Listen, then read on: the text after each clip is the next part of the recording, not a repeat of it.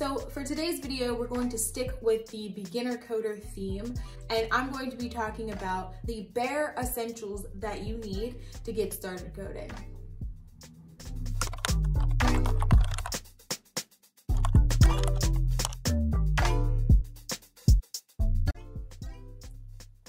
So the first thing that you will definitely need when you get started coding, now this one's pretty obvious, that is a personal computer and a basic connection to Wi-Fi, because you will need to do a ton of Googling and researching to learn things and figure things out as you go.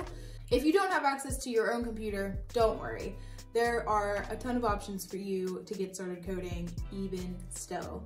You could borrow one from a friend or family member, maybe one that they're not using, it's just lying around. You could go online and find a used one for pretty inexpensively to get you started. Or you can find your local library or community center and see if there are options to rent laptops, or you can use the computers that are available to you there. I once heard a story about a man who taught himself how to code using just a flip phone. What? Bruh. And he was able to go on to become a software engineer just from what he taught himself on his phone. So if he can do it, so can you. Once you have access to a computer and some Wi-Fi, what you'll need to do is either install or download an IDE or text editor, or you can use one that has already been pre-downloaded on your computer. I know my Mac came with a very basic plain text editor on it. Using a text editor like the one I use, Visual Studio Code, is a great tool when you're first getting started because it really helps format your code, keep it organized, and will display it in a visually pleasing way that makes it a lot easier to read than a plain text app that comes pre-downloaded on a computer.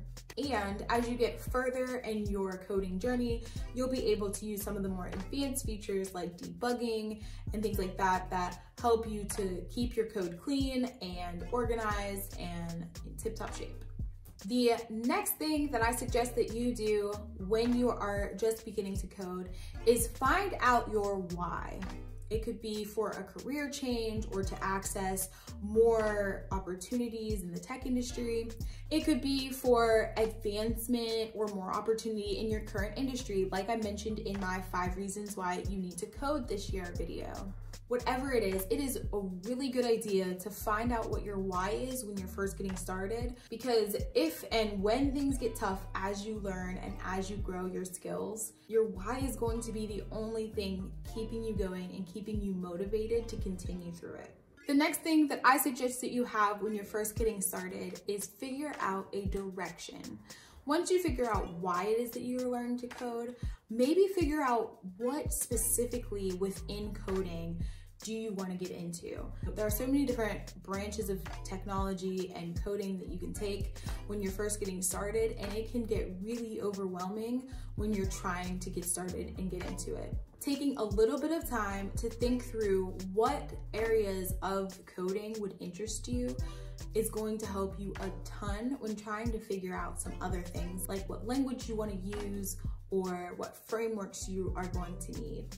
For example, knowing that you want to build mobile applications for iOS devices is going to give you a much narrower path into development than just going into it blindly. And don't think that you have to be that specific.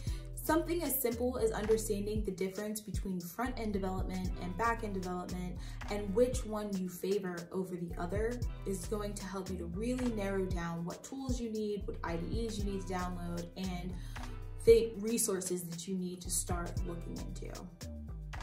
So do some research, and if you need help figuring out what area of coding would be best suited for you or would be of most interest to you, let me know down in the description below, and I can share some of my resources that I used to figure out what my focus was going to be while I coded. The next thing I would suggest, and this is something that really changed the game for me when I was just getting started, is to put a reoccurring appointment on your calendar specifically for coding. Try to find a block of time in all of your days that you have free and make that the time that you spend coding.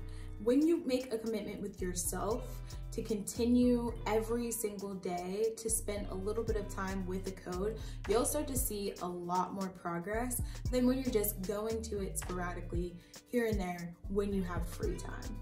And another thing that you could do that goes along with scheduling an appointment for yourself is to find someone that will be your accountability partner.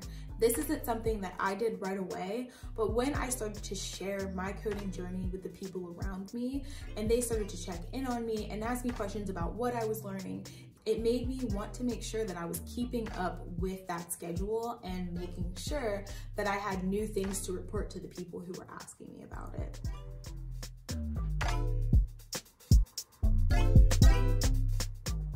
And I couldn't make this video without also including a few things that you absolutely don't have to have figured out right when you're just getting started.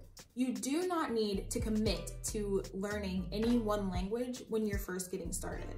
If you do take some time to figure out what direction you want to take while you're learning how to code, that should already point you in the right direction of what languages are available to you to do the things that you want to do. So if you want to build mobile applications, there are specific languages that are optimal for that. Same thing with if you want to build for Android versus iOS. Understanding those little specifics will point you in the right direction for what language you need to pick. If you're interested in a video on finding the perfect language for you and what you want to get out of your coding journey, let me know down in the description below and I will definitely make that for you. You also don't need any fancy tools or equipment to get started. Aside from maybe a laptop or a personal computer, don't think that you have to go out and spend hundreds of dollars on things like special keyboards and mouses and mouse pads and stand-up desks and things like that that more advanced developers have. I am a person that typically goes out and spends a ton of money when I get a new hobby. This is not the hobby to start doing that in. Definitely get your feet wet and build up your arsenal of equipment as you go and as you find need for it. Don't go out and think you have to go on a shopping spree for a bunch of equipment that you might not even need in the end. And lastly, you do not have to go to a coding boot camp or back to school to start learning right now. Although boot camps and online schools are great, they provide support and resources to their students, it is not necessary for you to take one of those boot camps or online classes to get started. I would personally suggest, and a lot of people I know who have taken coding boot camps have suggested to me, to get your feet wet and kind of figure out your direction and what you are interested in learning before taking a boot camp. A lot of information you need is online, and a lot of times coding boot camps can be very general and they might not touch on the things that you specifically want to learn.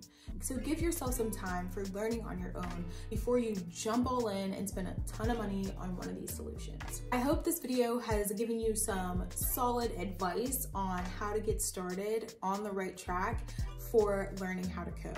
All you need is the right frame of mind, a good direction, and access to a computer with basic Wi-Fi and a text editor. That's all I had for you today, guys. Make sure you hit the thumbs up, subscribe, and hit the bell so you don't miss another video.